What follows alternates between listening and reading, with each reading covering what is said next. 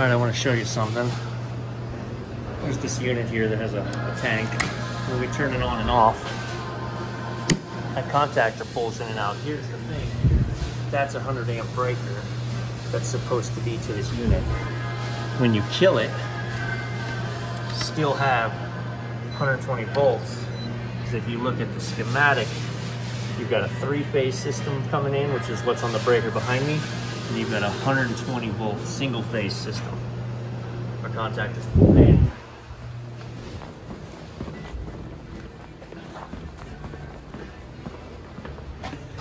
This one is tagged as Custard Control. So, kill that. Now I wonder, is that, now we're off, but I wonder if it brings down both of them. Okay, this fuse was blown. I'm in the ground. Before I just put another fuse in, this one runs from here to M7. And when M7 pulls in, it connects there. So I've got to short to ground. This only goes to the condensing unit, so let's hope it's the fan and not the compressor. Look at this beauty. Here's the wires to the condensing unit. I actually don't know why I did it this way. I wouldn't normally do it this way, but I just had the hunkering to. Look, no shorts to ground. And I got a good ground. It's not in here. It's not in here. Which means it's in one of these wires. Sorry.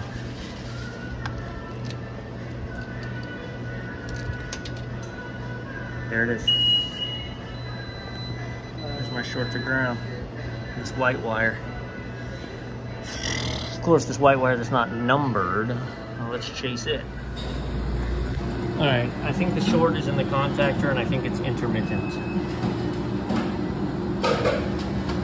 But I set up a little popper in lieu of a fuse so I can go component by component, see what happens. So, tank on. Contactor pulls in.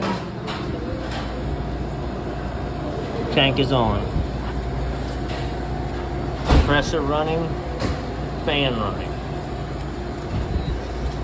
Of course it is.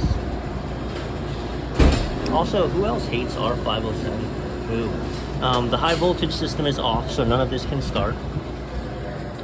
If I were to turn on the beater, the contactor pulls in, but there's no actual power.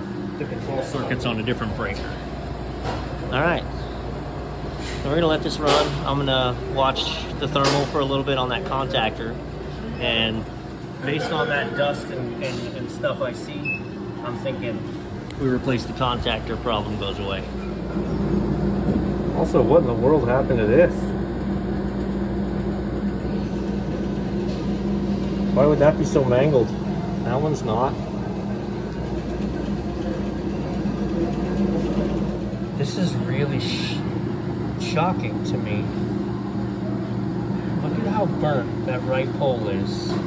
And when it's out, they're both absolutely, I mean, both of those are shot. But we're only using one pole. The left pole is all we're using. So I wonder if they had this problem previously and the right pole burns out, although I still have continuity across it, and they just moved it to the left. How did we burn the right pole? Because those red and white, those up top, that's your coil. So you've got your line in, and your load out, and that's what runs our cabinet, which in nice cold. I haven't put gauges on it, but I'm not going to put gauges on it until I see a reason to.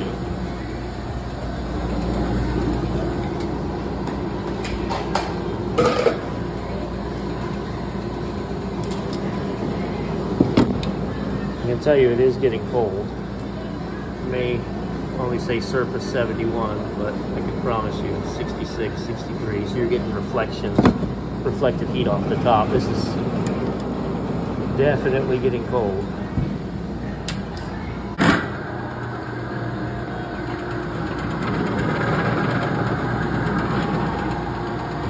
This unit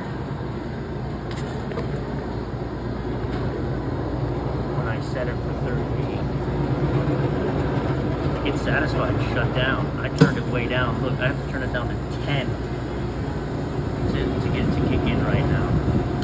Now, the reality is, the evaporator probably needs... Yeah. All right, so let's talk this out. There is no evaporator, right? The evaporator's in here.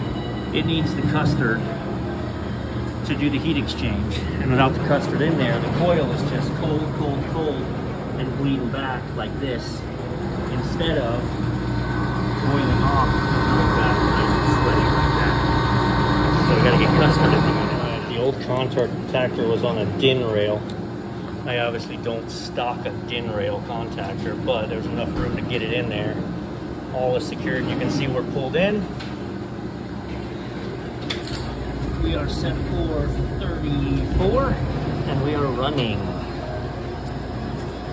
Beautiful. And the longer we run, again, this isn't going to freeze up as bad, because now we're actually getting heat exchange in the evaporator from the cream. All right, here's the way I roll. So I took the F4 fuse, there ain't one. I've run it over to a little popper reset, so that if they do start to lose it, they're not blowing $15 fuses every time. We can just reset it, and if it keeps popping, obviously we know we have a problem. But yep. Oh, this was definitely the drama. I'll pry that open, let you see inside better, but. All right, I promised. Look at it.